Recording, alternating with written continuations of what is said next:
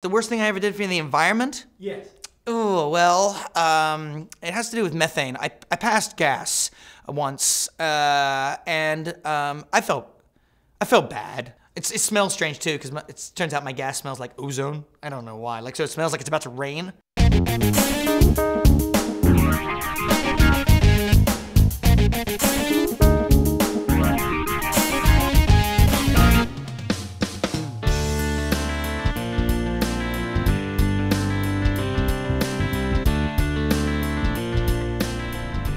Welcome back this week for a very special episode of The Lab. I'm Daddy Clay. And I'm Daddy Brad. Today we're here on the lovely shores of Lady Bird Lake in downtown Austin, Texas to talk about the environment, climate change, and offsets. And you know the best thing you can do for the environment is to not have kids. But if you've already screwed that up, please, no more than 2. Oops, too late for that. And if you give any credence at all to the United Nations Intergovernmental Panel on Global Climate Change, it's time to do something. Now, we all grew up in a wonderful natural world, and we'd like our kids to do the same. But Al Gore's got us completely freaked out. Now what do we do? A good place to start is figuring out how much CO2 you produce. This is known as your carbon footprint. The average American produces 20 tons of the stuff each year. Now, there are a number of websites out there that feature carbon footprint calculators. One of our favorites is this one, zerofootprint.com. We like this one because the interface is very intuitive, the questions are very specific, and it leads you to a detailed report of exactly which of your activities are producing the most carbon. One of the other features that distinguishes this site from others like it is that there are community features that allow you to share your goals and your tips along your way to that zero footprint. Several of the guys here at the DadLabs took the zero footprint test. Let's find out who the real climate killer is. My carbon footprint is 15.3 tons a year. 29.7. I had a score of 16.2. It was -3 when I stopped. I really didn't sign up to be on camera. I think it's below average because I drive an economy car and my wife walks to work. Yeah. I was surprised how air travel kind of jacked things up. It was, 5. I was helping the world more than using the world. My family and I, we're kind of like an oak tree. I know the meat is not good for me and it's not good for the earth. So I'm gonna scale back the meat. I'm gonna do 3-day work weeks. I'm better than Canada now that I offset myself. We tend to keep the windows shut and not use ceiling fans, which we have.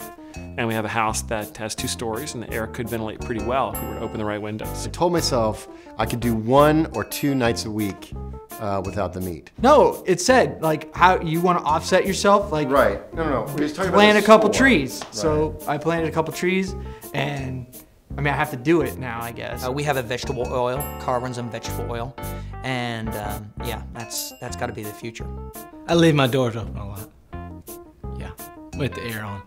The thing is, we both like the meat, and so it's like one kind of meat or another every night. But why did it say, do you want to offset yourself? Don, I sent you instructions in the email. You don't have to say This summer we're flying to Portland and we're gonna buy some offsets in order to offset, you know. It's pork, or it's, beef, tenderloin. I mean, it's just a lot of meat. I did fly once, and I was life flighted, but still I was opposed to it. Meat. It was, tied to a tree, and the lumber guys, it was protest. Anyway, I was injured, life flighted out, and then I felt awful. Is that a styrofoam cup you got there? No, it's a diet soda.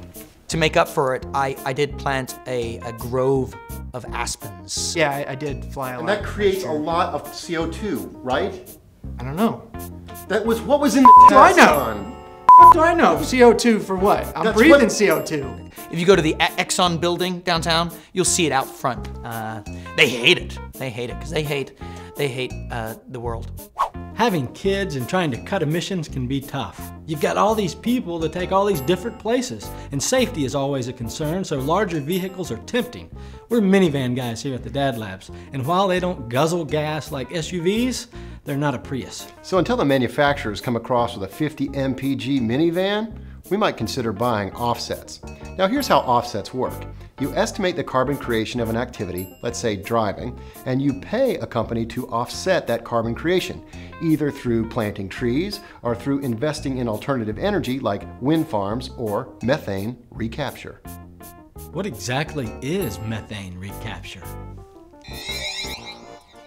This revolutionary device is a methane capture space heater that keeps the DadLabs offices nice and toasty.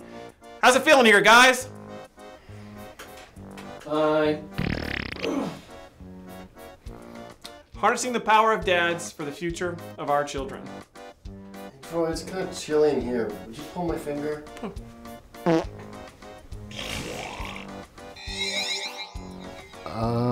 Actually, methane recapture are these little tiny power plants that run off cow patties. Sweet. Say you're interested in purchasing some offsets. There are a number of vendors out there on the internet that'll do that for you. Now you might choose an activity. For me, I like to say, I want to offset my travel, all my air travel and all the mileage I put on both of my vehicles. Number of sites to do that. The first here is nativeenergy.com. And to offset all of my travel, both automotive and air, would cost me $240 a year. Zero Footprint that we were talking about before also will sell you offsets. That would be $210. Nice. The third one is TerraPass. To offset all of that travel for me would be $98.60 a year. Does it bother you that the prices are so different? A little bit. All of these companies have their offsets certified by third parties, and they're also very closely monitored by groups like Environmental Defense. So I feel pretty safe putting my money into these offsets. Now, I will say that I went ahead and went with TerraPass, not just because it's cheaper, but because they'll give me a sticker I can put on my car. Show those mamas and those big Range Rovers, you're destroying the environment, and I'm a good person. Yeah, nothing like saving the world for all the right reasons. See my sticker? Now, most agree that offsets are at best a temporary solution. There's no way we're going to buy ourselves out of global warming. But for the time being, you can think of it as a little self-imposed tax until we can figure out how to better manage our lives with kids with a little less impact. Now, if you do buy offsets or take other steps to reduce your carbon footprint, make sure that it's visible to your kids. One of the points here is that we begin both at home and in the wider world to begin leading by example again. That's all for us here at the DadLabs. We'll see you next week. Dude, okay, I'm gonna buy a yurt. I'm gonna get a rickshaw. I'm gonna start using cloth diapers. Dude, are you composting at your desk? Yeah, Is it- you smell it? Yeah. Yeah, that's some muffaletta sandwich from the other day. That's raunchy. Yeah. Although it is heating the office nicely. Cold front's coming. You better eat some beans tonight. Methane baby. recapture. We used to call it giving someone the Dutch oven. Same thing. It's so warm and stinky in the bed, honey.